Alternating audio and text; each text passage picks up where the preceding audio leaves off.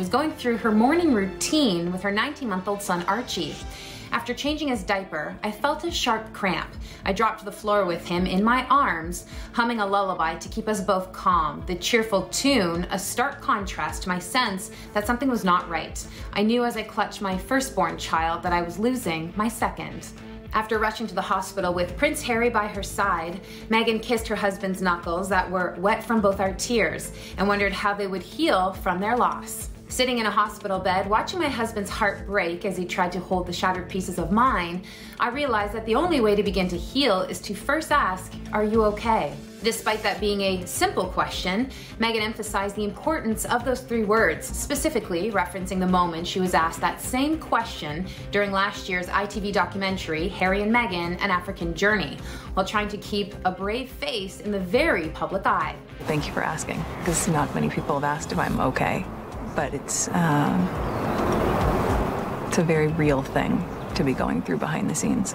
Of course, so many celebrities are speaking out in support of Meghan and even defending her after she was criticized for her decision to publicly share this devastating news. The Good Place star Jamila Jamil wrote on Twitter, "When you criticize Meghan for discussing miscarriage because it's too personal for her to share, you're enabling the culture of silence around the issue that keeps so many people in a state of shame, guilt, loneliness, misinformation.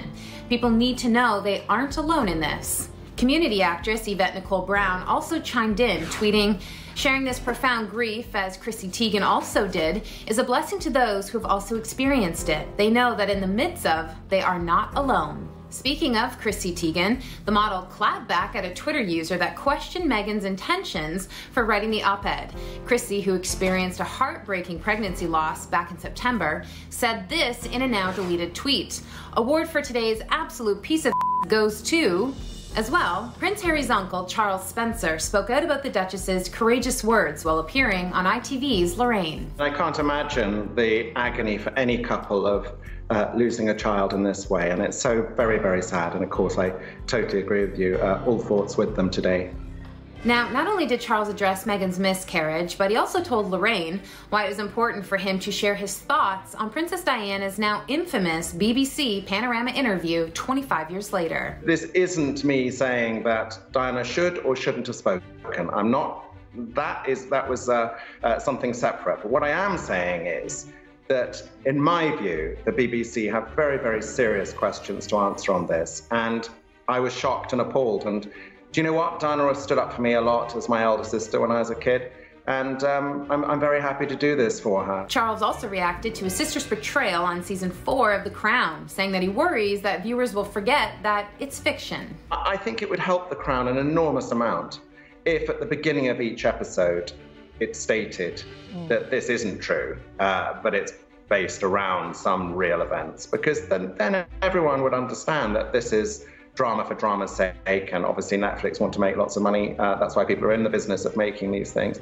Now on to Prince William and Kate Middleton, who shared the sad news that their beloved family dog, Lupo, has passed away.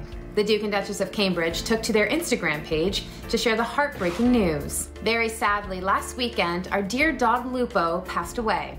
He has been at the heart of our family for the past 9 years, and we will miss him so much. Kate's brother James Middleton also mourned Lupo's death on Instagram, writing, "You will always be remembered and your legacy will live on forever. Good boy." I'm so pleased for all of you guys, I really am.